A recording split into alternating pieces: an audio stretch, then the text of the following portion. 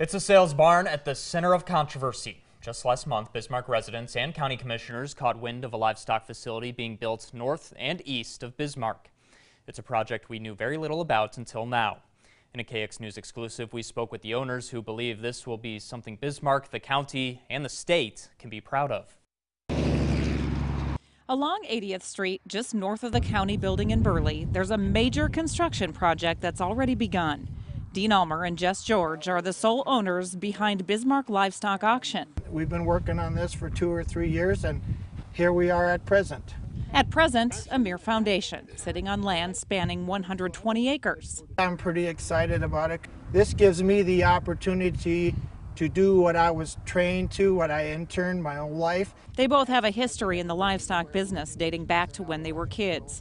And although internet cattle sales have become big business in the cattle business, they say there's a need for both, and this facility will have it. In the video sales and the regular livestock sales. So we're going to give the opportunity to the rancher to do whatever he wants to do to market his cattle. The facility will be 80 feet by 100. The rest of the 120 acres will be used for pens and putting up hay. We want people to know that we are here. We want to be progressive. We want to do good business.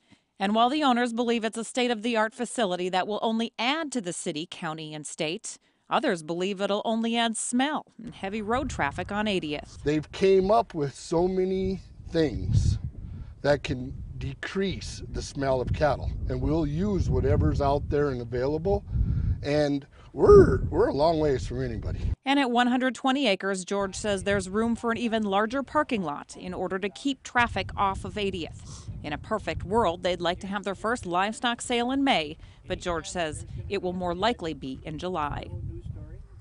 They expect to hire anywhere from 1 to 2 dozen full and part-time employees. Sale days for Bismarck Livestock Auction will be on Tuesdays. The city of Bismarck is holding a public information meeting regarding the new facility. Now, back in December, we talked with concerned residents who felt they knew next to nothing about the sales barn project. Concerns ranged from smells to that truck traffic we talked about. City officials told KX News because the building is in what's considered an agricultural zoning district, having public meetings or hearings is not a requirement before permits are approved. However, the city has now decided to hold a public meeting for area residents. It's tomorrow at 6 p.m.